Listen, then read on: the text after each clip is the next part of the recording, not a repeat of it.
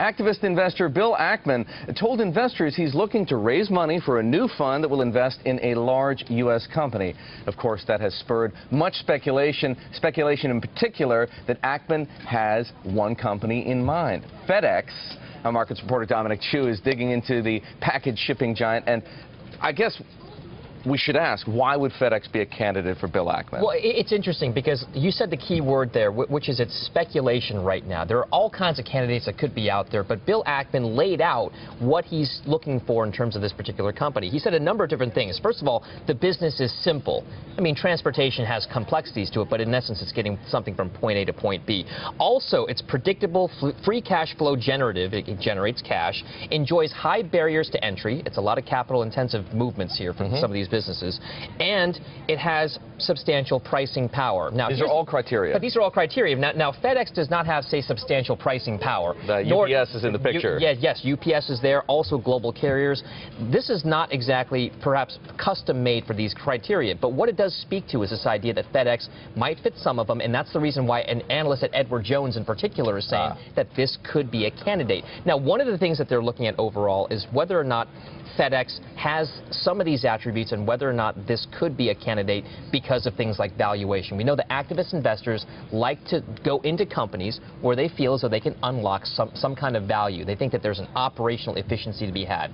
The reason why FedEx is interesting here because they're going through their own operating efficiency revamp, if you will. So they're already taking a plan.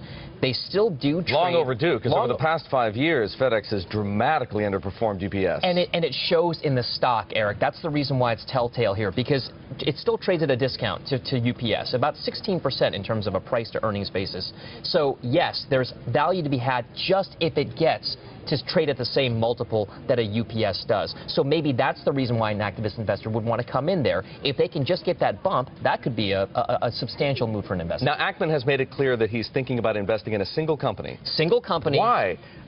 Ackman's last single company fund that I can recall, Target, was a disaster. There have been some single company funds that haven't done very well. Remember, some very concentrated bets. But what's interesting about these special purpose let's not forget Herbalife. Right? Herbalife. There's also, I mean, JCPenney hasn't been doing all that great. He made a very concentrated bet there.